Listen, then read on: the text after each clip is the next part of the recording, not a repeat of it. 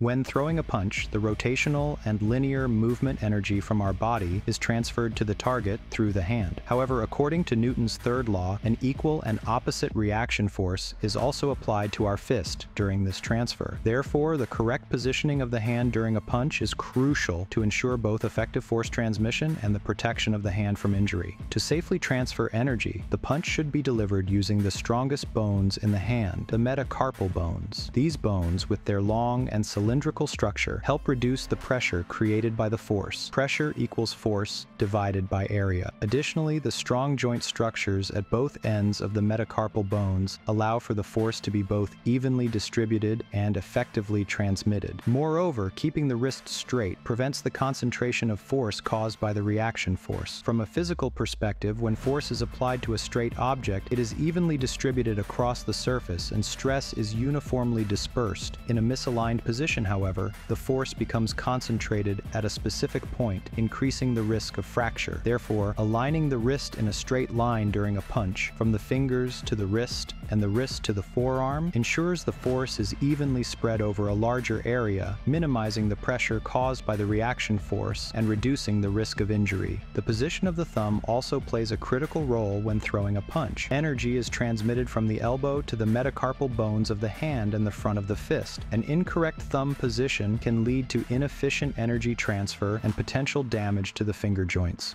In the correct position, the thumb is folded towards the palm and placed in front of the index and middle fingers. This protects the thumb from external impacts and increases the stability of the fist, helping to direct the force more effectively and accurately to the target.